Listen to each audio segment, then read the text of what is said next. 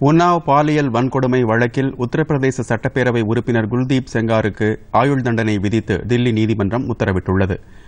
இந்த வழக்கை விசாரித்த நீதிபதி தர்மேஷ் சர்மா குல்தீப் செங்காருக்கு 25 லட்சம் ரூபாய் அபராதம் விதித்து உத்தரவிட்டார். தீர்ப்பு குறித்த கருத்து தெரிவித்த நீதிபதி, மக்களின் பிரதிநிதியாக இருந்த செங்கார் அவரவர்களின் நம்பிக்கைக்கு எதிராக செயல்பட்டுள்ளதாகவும், எனவே அவருக்கு இந்த தண்டனை வழங்கப்பட்டுள்ளதாகவும் தெரிவித்தார். இந்த வழக்கில் பாதிக்கப்பட்ட பெண்மணியின் தாயாருக்கு 10 லட்சம் ரூபாய் இழப்பீடு வழங்கவும் நீதிமன்றம் உத்தரவிட்டுள்ளது. 2017ஆம் ஆண்டு உன்னாவில் நடைபெற்ற பாலியல் வன்கொடுமை தொடர்பாக முன்னாள் சட்டப்பேரவை உறுப்பினரான குல்தீப் செங்காருக்கு எதிராக நடைபெற்று வந்த வழக்கில் கடந்த திங்கட்கிழமை போக்சோ சட்டத்தின் கீழ் அவர் குற்றவாளி என உத்தரவிடப்பட்டது. அதே நாளில் இக்குற்றத்தில் ஈடுபட்ட மற்ற 3 பேர் மீதான வழக்கு விசாரணை தனி வழக்காக மற்றொரு நீதிமன்றத்தில் நடைபெற்று வருகிறது. செங்கார் தண்டிக்கப்பட்ட வழக்கில் குற்றம் ஆதாரத்துடன் நிரூபிக்கப்பட்டுள்ளதாக நீதிபதி தெரிவித்துள்ளார்.